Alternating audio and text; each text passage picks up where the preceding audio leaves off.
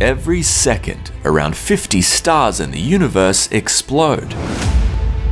These explosions are known as supernovae and mark the end of a giant star's life.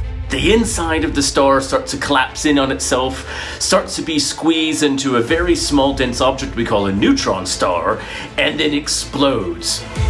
This can have lasting effects. Supernovae with stars more than 10 times the size of our Sun are so massive they can leave behind black holes. But there's a second type of supernova involving old dense stars known as white dwarfs.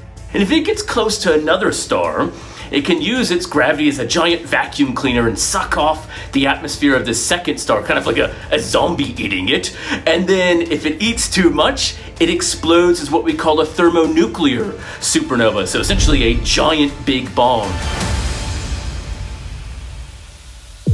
In our Milky Way, a supernova may occur just once a century, so astronomers have turned their telescopes beyond to observe other galaxies like our own, capturing thousands of supernovae this year alone.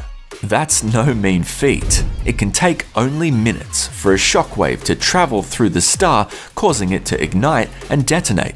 In 2017, astronomers used the Kepler Space Telescope to witness these early moments for the first time. Normally, from the ground, we can't monitor continuously because we have our day and night, we have bad weather. By having a telescope, though, in space that takes an image every few minutes, you're able to make sure that you're not going to miss these very crucial moments.